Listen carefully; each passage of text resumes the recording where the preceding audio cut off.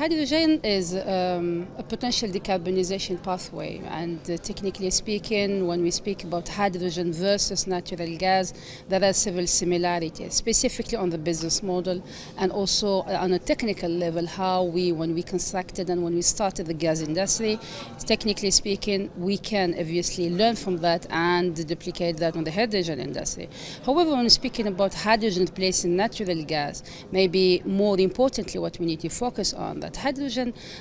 is highly capital intensive, and more importantly that from a technical level it cannot replace natural gas in all the other aspects, because hydrogen is not an energy source of energy, but it's a form of transporting energy. This is important to highlight. And number two, that technically speaking as well, that natural gas as a business model did prove that it's a sustainable transition and fuel for the decades to come. So for hydrogen certainly would have set a market that would compete with natural gas, specifically in transportation, but also in petrochemical sector and others, but would not necessarily compete. And this is where you have the major share in electricity market, and more importantly, that natural gas have different options, possibilities of use in different markets, including in the industry. This is what make that we cannot compare the two, but definitively hydrogen is an alternative fuel, but it's just among different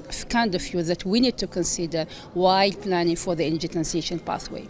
Basically, we live in a region, specifically in the MENA region, we face that we are among the most scarce countries globally, and including the North Africa countries specifically. And technically speaking, there are certain aspects when it comes to the droughts and the water issues that behind, I would say, and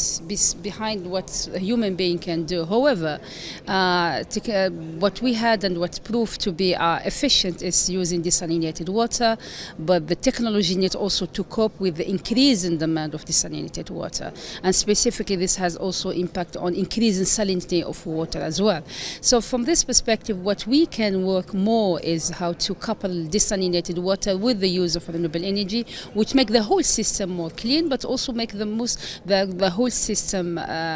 more efficient, and would help to advance and accelerate while accelerating the energy transition hand in hand with the sustainable and water use in the region, independently of the sector we refer to. The problem that while putting the climate ambitions, and it's not an ambition, it's a must, because we are all impacted by climate change. And actually when we put the aspiration to address climate change, we have to do it in a sustainable way. But unfortunately we have too many trade-offs compared to the synergies that we have when we pursue a pathway towards sustainable development. And that's why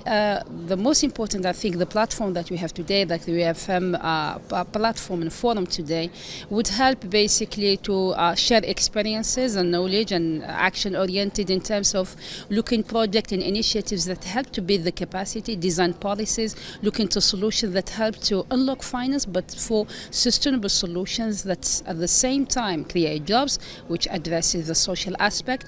also the economic aspect, helps to the economic diversification, and more importantly, while we are putting this solution, we need to ensure that it addresses also the trade-offs with biodiversity, with water, and all of that would help to ensure that we address the climate agenda.